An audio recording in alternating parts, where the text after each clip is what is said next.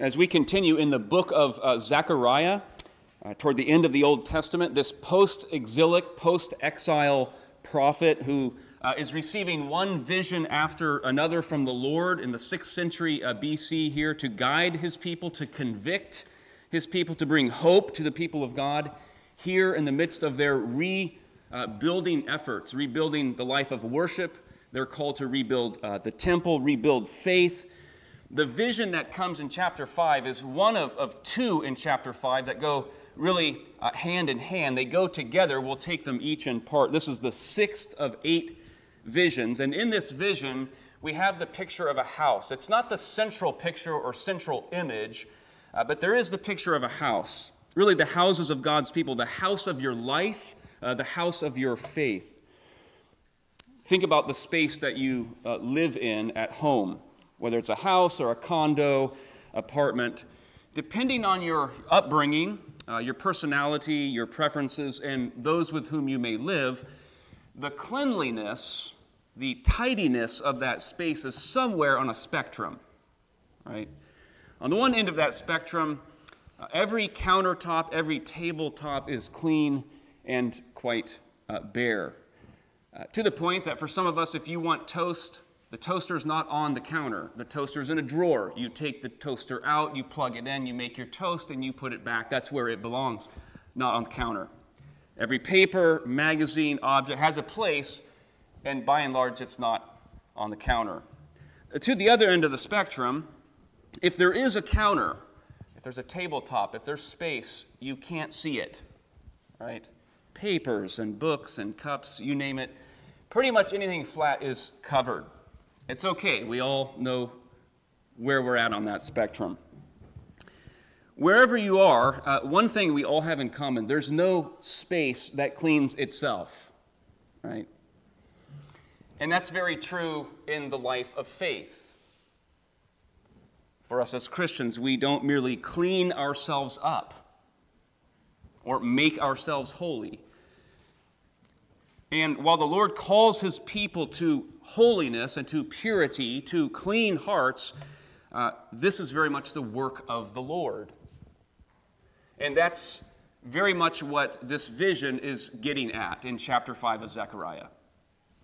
So if we turn there, we'll read just 4 verses for this 6th of 8 visions. Our attention to God's word. Zechariah 5, verse 1. Again, I lifted my eyes and saw, and behold, a flying scroll. And he said to me, "What do you see?" I answered, "I see a flying scroll. Its length is 20 cubits, its width 10 cubits. Then he said to me, "This is the curse that goes out over the face of the whole land. For everyone who steals shall be cleaned out, according to what is on one side, and everyone who swears falsely shall be cleaned out according to what is on the other side. I will send it out, declares the Lord of hosts, and it shall enter the house of the thief and the house of him who swears falsely by my name. And it shall remain in his house and consume it, both timber and stones." As we examine God's word together corporately or on your own as you open the scriptures, a good question always to ask is, what would be missing if this passage were removed from the scriptures? God included it, so it has a purpose. Another way to ask that is, what contribution does this passage make to the Christian faith? We might not think that the vision or image of a flying scroll would contribute a whole lot, but we'll see indeed it does. The vision here speaks powerfully into the nature of our salvation and life with God, the kind of worship we are to have, the kind of God we worship, one that we'll see is covenantal, right? The relationship that we have with our Lord, the central place that the Word, the Scripture, is to have in our lives, how we are to see ourselves as saints who are cleansed and yet still sinners in need of washing. The vision, Zechariah sees sinners on a scroll. In verse 1 and 2, he says, "I looked and saw, behold, a flying scroll. Its length 20 cubits, its width 10 cubits. A cubit is about 18 inches, about 1.5 feet. So 20 cubits long, 10 cubits wide. 30 feet long, 15 feet wide. This is not a normal-sized scroll. Like if we were using this on Sunday morning, I would need 3 or 4 of you to unroll this thing just to be able to read it. The point is, it's big. It's weighty. It's more like a billboard. It's confronting and uncompromising, powerful. It's the word of the Lord. It's his commands. It's his covenant stipulations. It's his precepts. Notice the other aspect, though, of this scroll. It's flying. It's a flying scroll, which speaks to its swiftness, like a bird of prey, flying and moving fast. It's covering much ground. It's imminent. Not only is it flying, but we're told in verse 3 and 4, it goes out over the face of the whole land. And it was sent out. It was sent out. So these are not words on a scroll or in a book up on a shelf collecting dust. This word has been sent out. It's making its way. It's on the move, and there's no area of life beyond its reach. No place to hide from it. It's pervasive in that way. Some commentators remark that this is the most chilling, terrifying warning passage in the Old Testament. Because either people are going to yield and submit to this word, or the word is going to consume that house, that life. It's going to be destroyed. Maybe not faith destroyed, but life in the here and now destroyed. Let's pause for a moment and ask the question, what kind of God reveals words that are terrifying? Is that a God I want to worship and to serve, to know? Well, if you're standing on train tracks and you do not realize it, nor do you see the thousands of tons of train cars in a distance billowing toward you, how loud and clear do you want someone to warn you? How welcoming would you be of terrifying words to guide you to safety?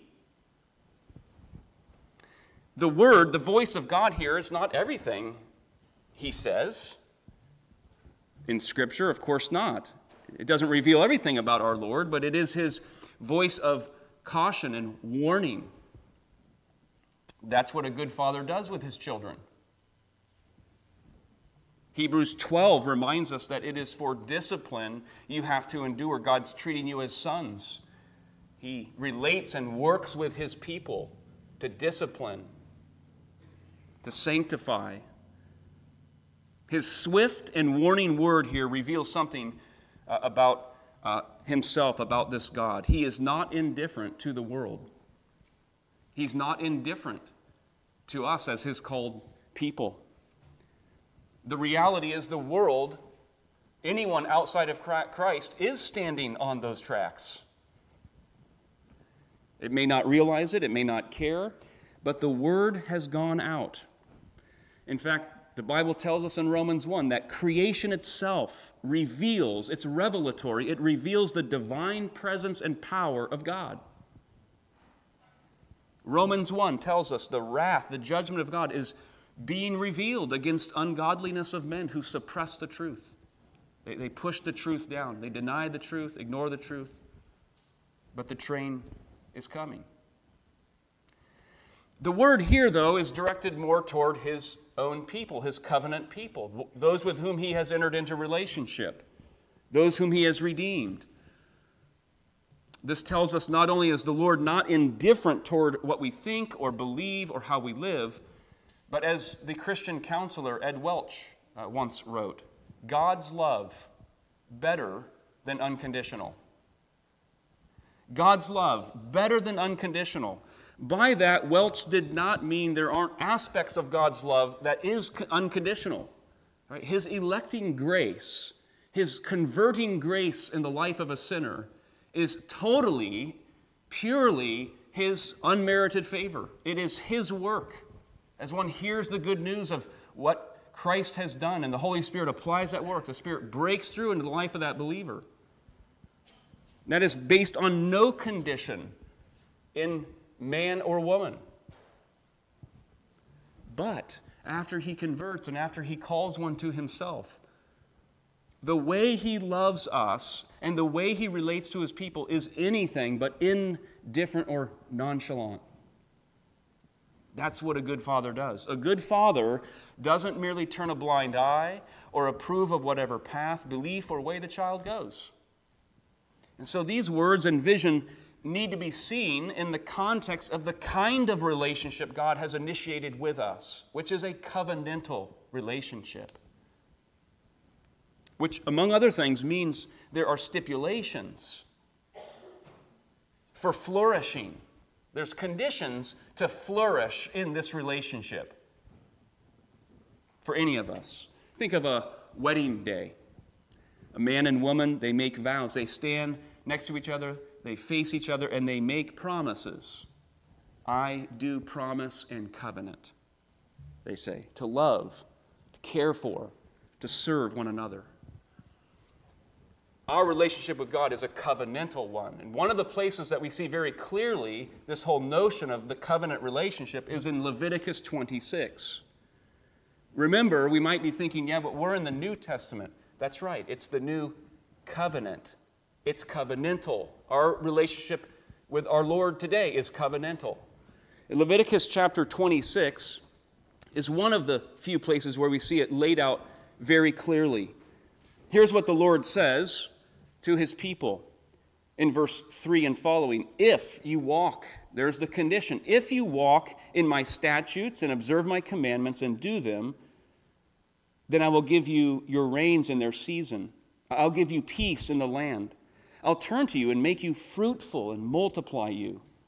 I'll walk among you and I will be your God, you shall be my people. There's a flourishing aspect to this. Verse 14, but if you will not listen to me and will not do all these commandments, but break my covenant, I'll visit you with panic. I'll set my face against you. Your strength shall be spent in vain. In the Christian faith, it is not works, it is not obedience that justifies us before the Lord. But it is obedience that evidences our justification. This is very complimentary if you've been attending adult Sunday school with Elder Warren's class. Right? It's the fruit of faith that demonstrates God's grace, that grace has taken hold of me. When you read in verse 3 there, the curse that goes out, we can think of Leviticus chapter 26. This is the stipulations of the relationship. Curse there means it's a verdict of disapproval and condemnation. It's God's disapproving word if we're not seeking after him. And so if a person is very lax about the commandments of God, this vision here is a warning for all of us. Notice the two sins or commands being broken that are revealed in the vision. Everyone who steals shall be cleaned out, and everyone who swears falsely shall be cleaned out. And it's suggested what we have here is a representation of the whole of God's command. We can think of the Ten Commandments. The Ten Commandments are a summation, a summary of God's moral law. It has a horizontal aspect. The one who steals, that's doing wrong toward our fellow man, the sort of horizontal aspect of God's commands. Swearing falsely, perjury, violating our promises and our commitments to the Lord. That's the vertical aspect. So as you think of those two commands, you can think of them as representative of the whole of God's law. Now, at this point, we might be thinking to ourselves, I get it, I need to be holy. I need to pursue a righteous life before the Lord. But you also might be thinking, didn't the Lord already address this in a previous vision? Quite clearly, with Joshua, the high priest, in chapter 3. You remember the picture there? Joshua, the high priest, called to intercede to mediate for God's people. But what's the problem? He's robed in filthy garments. And so the Lord says, remove his filthy garments and robe him in pure, holy vestments. A picture of God's grace reckoning his people as holy, robed in righteousness. Well, there's a wonderful relationship between these two visions, if you think about them in comparison. In the removal of filthy garments, being clothed in pure vestments, the Lord was dealing with man's need to be forgiven, to be justified, to have a new and right standing before God. But in the picture of the scroll, in the picture of the word entering homes and hearts to clean them out, the Lord is dealing with man's need to be sanctified, to be renewed. And the people at this time need that commitment, to be sure, to rebuild the community of faith at this time of restoration. Really, it's man's need to repent. The word goes out. We think of Jesus' opening words as he began his ministries. The kingdom of God is at hand. Repent, as we learned this morning in Sunday school, a change of mind. Fundamentally, first, a change in our thinking. Repent and believe in the gospel. Do we see how the Lord works in the life of his people? He doesn't convert people and then leave them to themselves. Now, the word continues to come to us, to sanctify us. Really, at the heart of this is God's call upon us to bring the life and the practice of our faith in line with the profession of our faith. One of the sports that I enjoyed playing growing up was tennis. It was the era of Andre Agassi. If you're familiar with him, he was associated with commercials and sort of a theme, quote, image is everything. And Agassi brought kind of a new flair to the game. He had the long hair, headband, bright colored shorts and shirts. Style and look became all the more significant. Well, imagine you make your way to a tennis club and you see people playing on various courts, and you see some people standing on the side, and you see a young man, and he's decked out with the best clothes. He's got a brand new bag, very expensive top-of-the-line racket, best of gear. And you make your way over to him and you ask, are you a member here? And he says, yeah, I come here actually quite a bit. Well, do you want to rally? You want to hit some balls here? He says, actually, I don't play tennis. In fact, I've never played. But you come here a lot. Yeah, but I don't really know how to hit the ball. I don't really understand the rules, to be honest with you. I just like to dress the part and I like to watch. I'm not really a player. He looks the part, but he doesn't play the part. This happens to us as professing believers, or it can. Christian, but really in name only. The significance and the benefit of the scroll with writing, or God's commands on them, commands about theft, offense toward man, swearing falsely, offense toward God. The significance is this: it's easy and natural to fall into what I'm going to call generalizing obedience to the Lord. To think that Christianity is, in the final analysis, simply about a general kind of love, a general love toward God and a general love toward other people, just in general.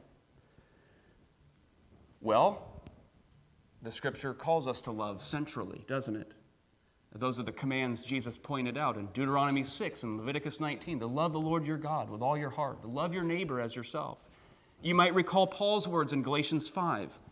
As he's urging believers to serve and care for one another, he says this: the whole law, and that's what we're talking about, the commandments, the whole law is fulfilled in one word. And he draws from Leviticus: you shall love your neighbor as yourself.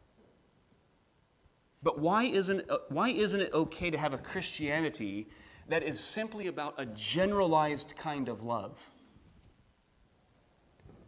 Friends, it seems to me this is in part what has consumed and defined the liberal church today. This is in part what the social gospel is about. Words from Sinclair Ferguson in his excellent work on sanctification called Devoted to God, Blueprints for Sanctification. Ferguson writes this: the question has been repeated frequently. If our salvation is by grace and our sanctification takes place through union with Christ and the power of the Spirit, what role, if any, is left for God's law? Does the gospel abolish it?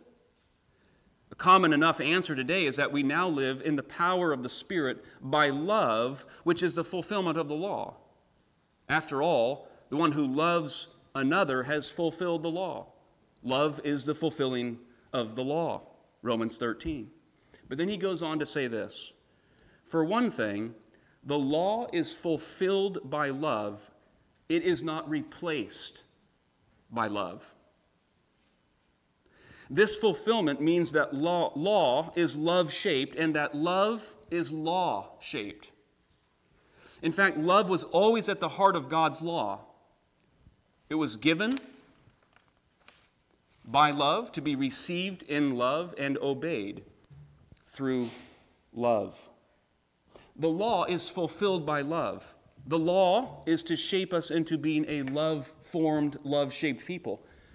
But I want to press this: love does not replace the commandments. There are many commands. We think of the 10 Commandments. We think of Jesus' instruction to us in the Beatitudes and the Sermon on the Mount. We think of the exhortations and commands that we learn and seek to apply from the epistles in the New Testament, all of the Scriptures. It's when we learn the commandments, it's when we sit before them, it's when we examine ourselves in light of them, that we can then see our lives, see our sin, our need to repent. There's not much need to repent if I just have a generalized kind of love, just kind of a general disposition out there. No, I need to know the commandments of God if I'm going to have a heart after my Lord. That's what the Lord is after in part through Zechariah to the people. They need more than a renewed worship, more than a rebuilt temple. They need contrite, renewed hearts before the Lord. Think back to the last vision that we considered last week, the lampstand, the promise and reminder of the presence of God with his people.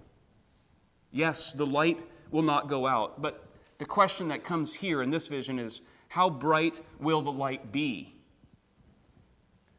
The brightness of God's presence, the brightness of our faith, the brightness of our unity, the brightness of our effectiveness on Christ's mission depends in great part upon repentant, contrite hearts before the Lord.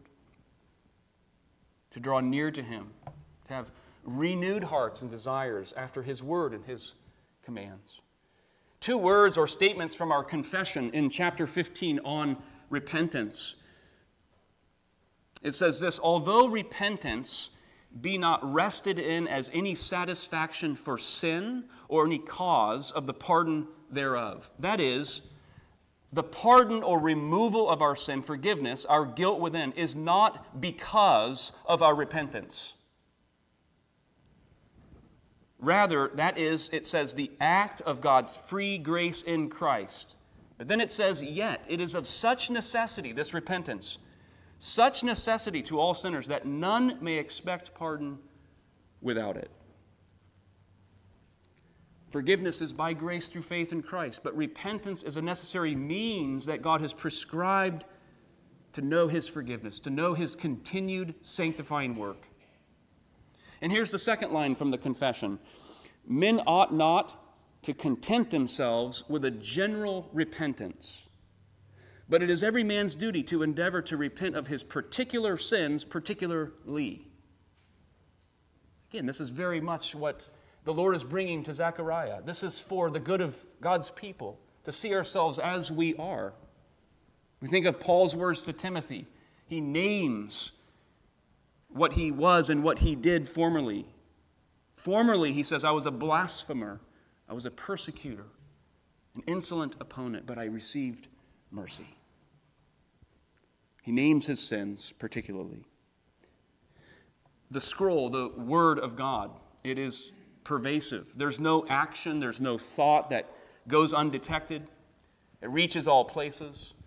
The Word is purposeful. It is to bring our life in line with our profession. But finally here, the Word is piercing. It reaches the depths of our hearts to minister to us where we need to be ministered to.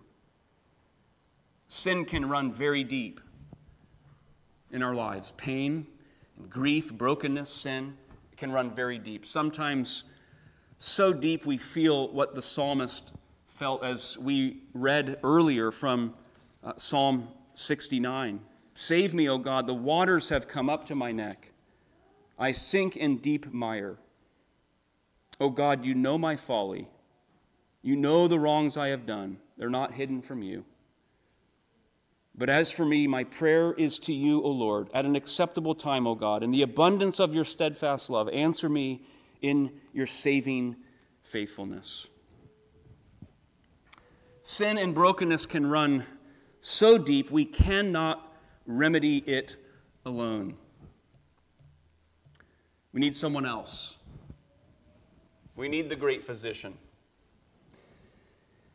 A couple of weeks ago, I began having pain around one of my teeth.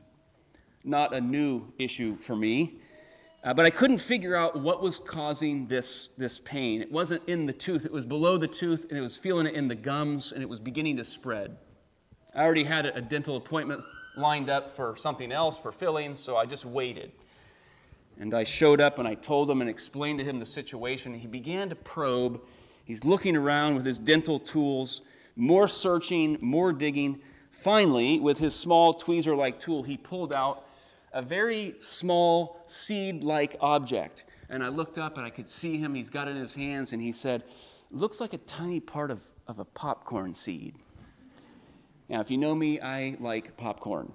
I'm not going to stop eating popcorn.